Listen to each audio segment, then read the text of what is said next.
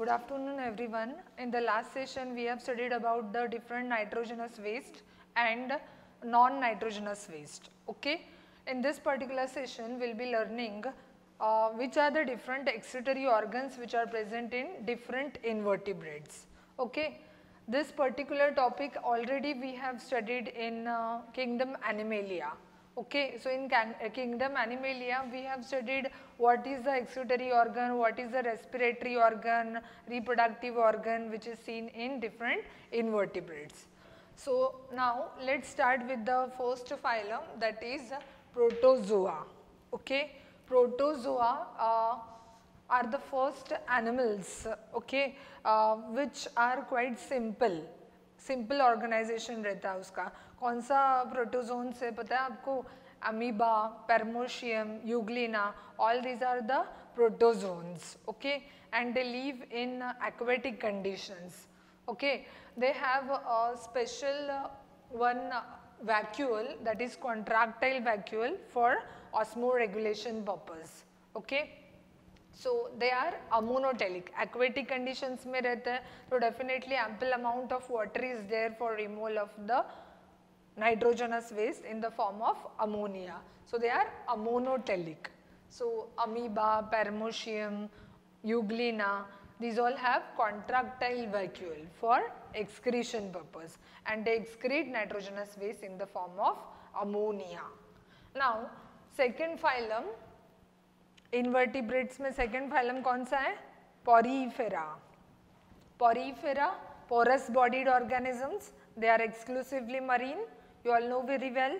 So whatever nitrogenous waste which will be formed in the body of the poriferans will be released out directly through body surface. So general body surface से ammonia जो form हुआ है poriferan के body में वो release हो जाएगा. Got it? Because they are exclusively marine. So large amount of water is available for removal of highly toxic nitrogenous waste, that is ammonia. So what will be the mode of excretion which will be seen in poriferans? क्या रहेगा? Ammonia. Okay, so mode of excretion ammonotelic. Those are ammonotelic organisms and phenomenon which is seen in the poriferans will be ammonotelism.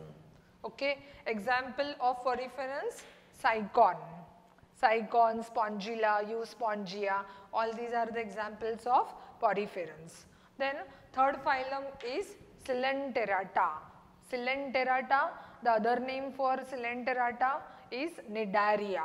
Okay, Hydra का जो phylum है उसको क्या बोलते हैं? Coelenterata और Cnidaria. Okay, and Hydra again aquatic environment में रहते हैं.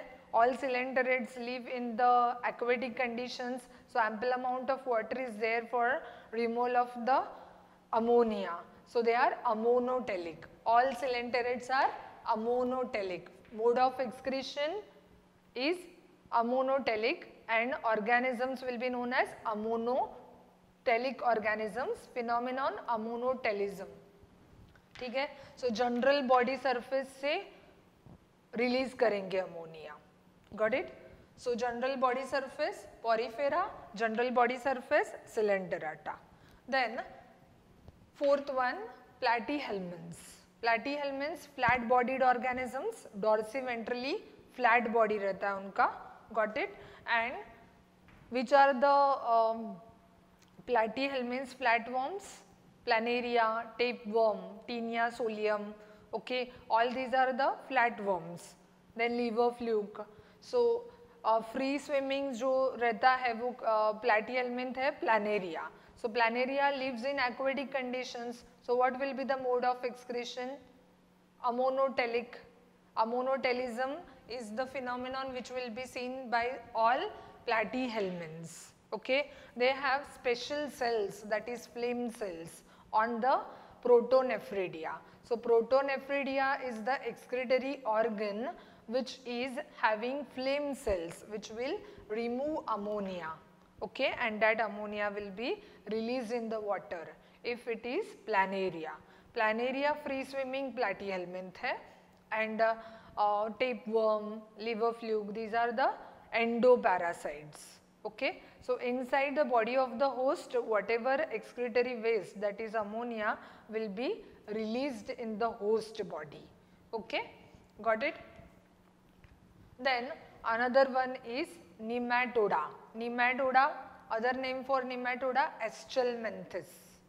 Okay, so Exchelminthes phylum में जो organisms रहते हैं उनमें excretory organ है H-shaped excretory channels or else canals you can say, or excretory organs. So H-shaped excretory organs, canals, channels are present, as well as some of the nematodes may have rennet cells also. Okay, so rennet cells and H-shaped excretory organ is the excretory organ which is seen in nematoda. Okay, they will excrete ammonia. So ammonotelism is a phenomenon which is seen in nematodes. They are ammonotelic organisms and nematode का example बता सकते हो कौन सा है? Ascaris. Okay, Ascaris, cylindrical organisms, male and female sexual dimorphism is seen. Got it? So Ascaris is the example of nematoda. Then filarial worms, filariasis cause करता है. So all these belongs to nematoda group. So these will excrete nitrogenous waste in the form of ammonia. And what is the excretory organ which is seen? H-shaped excretory organ and rennet cells. Okay, coming to the next phylum, that is Annelida. Annelida, what is the excretory organ? Nephridia, and singular is nephridium. Many nephridia are scattered all over the body of the annelids, and these play very important role in removal of nitrogenous waste in the form of ammonia as well as sometimes in the form of urea. Okay, for example earthworm. Earthworm अगर ज़्यादा moistness है soil का, if more amount of water is there in the soil, then ammonia will be released as nitrogenous waste by earthworm. Okay, and if there is less amount of water in the soil, then earthworm will excrete urea instead of ammonia. So that's why I have written ammonotelic or ureotelic. So depending upon the availability of water, they may be ammonotelic or they can be ureotelic. Okay. Example is Ferricima. Ferricima, earthworm. And rest all you know other examples of annelids. What are those? Leech, Neris. Neris is aquatic annelid. So definitely what mode of excretion will be seen? Ammonotelism. Those are ammonotelic. Then largest phylum of invertebrate, that is Arthropoda. Arthropoda. These are the organisms which are present in different varieties. Okay, got it? So Arthropoda, class Insecta. Firstly, we will talk about the class Insecta. मैंने क्या बोला आपको? Arthropoda is the largest phylum. So this Arthropoda are having many classes. So we will discuss which are the different excretory organs which are seen in different groups. Okay, class Insecta now. We will talk about the class Insecta. So class Insecta, all insects will have excretory organ such as Malpighian tubules. Cockroach we have studied in 11th standard. Cockroach have which excretory organ? Malpighian tubules. Okay. Then uricose gland is also there. Then nephrosides. Okay. So nephrosides, uricose glands and Malpighian tubules. These are the excretory organs which are seen in insects, which belongs to class Insecta of phylum Arthropoda. Okay. So what will be the mode of excretion? Uricotelism. Okay. So uricotelism means they will excrete nitrogenous waste in the form of uric acid. Okay. So example, mosquito, cockroach. Cockroach, what is the scientific name of cockroach? Periplaneta americana. Okay. Then mosquitoes, housefly, honeybees and many more. Okay, then coming to the another class of Arthropoda, that is Crustacea. Class Crustacea, excretory organ, green glands, we have studied in kingdom Animalia, green glands रहते हैं for excretion of the nitrogenous waste in the form of uric acid. So they are uricotelic. And which are the crustaceans? Crabs, shrimps, lobsters, okay, prawns, all these are the examples of class Crustacea. Then third class of phylum Arthropoda, that is class Arachnida. Arachnida, okay. So class Arachnida कौन सा class है? Spider और scorpion का class है वो. So we have studied in the sessions, previous sessions, that guanotelic organisms. Guanotelism is the mode of excretion which is seen in spiders and scorpions. So what will be the nitrogenous waste which will be excreted by these arachnids? Guanin. So that's why they are guanotelic. Guanotelic. So which are the excretory organs which are seen in arachnids? Coxal glands. So coxal glands produces guanin. So nitrogenous waste is produced in the form of guanin in the coxal glands of spiders and scorpions, and likewise it is excreted out of the body. Then another phylum, that is mollusca, soft bodied organisms. Mollusca example कौन सा है? Pila, Unio, okay. Then what else is there? Sepia. So these all mollusks which are there, these can be aquatic or these can be terrestrial. Okay. अगर aquatic रहेंगे तो वो क्या excrete करेंगे? They will excrete ammonia because excess amount of water is there for excretion. And if they are terrestrial, they will excrete nitrogenous waste in the form of uric acid. Okay. Then some of the terrestrial mollusks such as Unio can excrete nitrogenous waste in the form of guanin also. Okay. So ये जो excretory products है, guanin, uric acid and ammonia, these will be produced by kidneys or organ of Buchanus or Cubber's organ. Okay. So any of these three can be present in different types of mollusk. So which all? Kidney or organ of Buchanus, or some may have Cubber's organ. Okay. So these are the excretory organs which are seen in mollusk for excretion of guanin or uric acid or ammonia. So guanin is excreted by Unio, okay, which is a type of mollusk. Okay, then uric acid is excreted by Pila and ammonia is excreted by Sepia because Sepia is aquatic. Then ninth phylum, that is Echinodermata.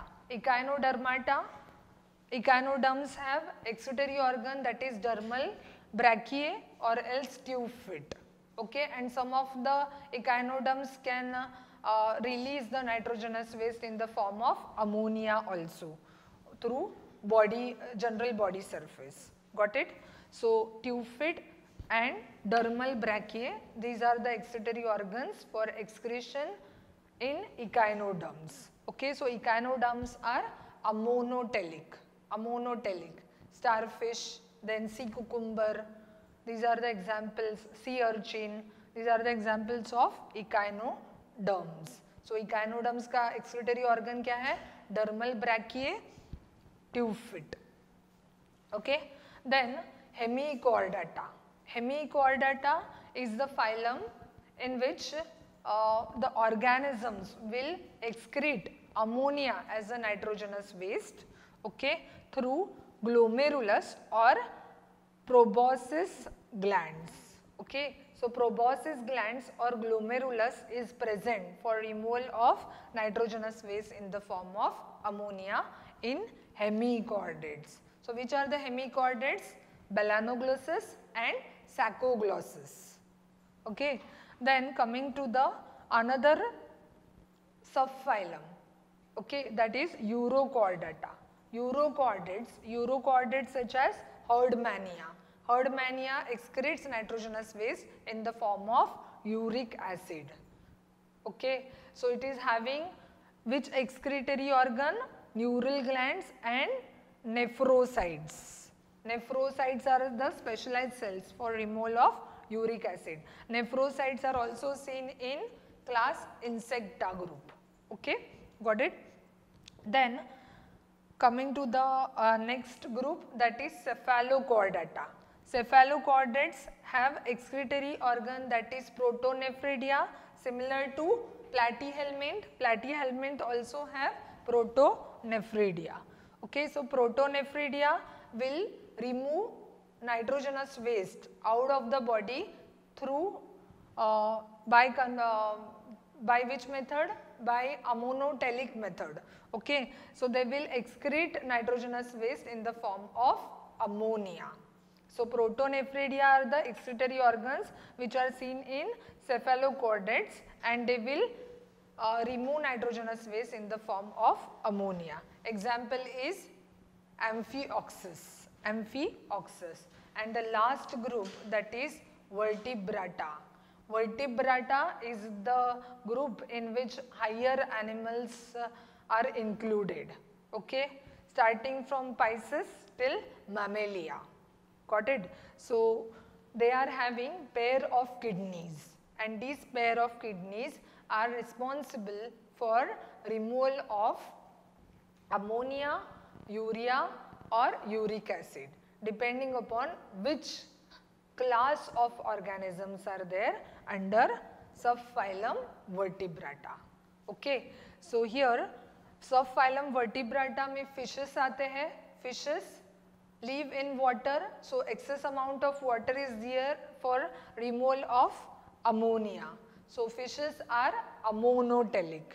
Amphibians, again they can live in water as well as on land. So amphibians का larva जो है वो excrete करता है ammonia, because amphibian tadpole is found in water, but adult amphibian is found over the land. So definitely adult amphibian water or land में रहता है, तो it can excrete, it excretes urea, not ammonia. So it is ureotelic. Wherein reptiles and birds, that is reptilia and aves, these are the two classes to which reptiles and birds belong. So reptiles and birds excrete uric acid as nitrogenous waste.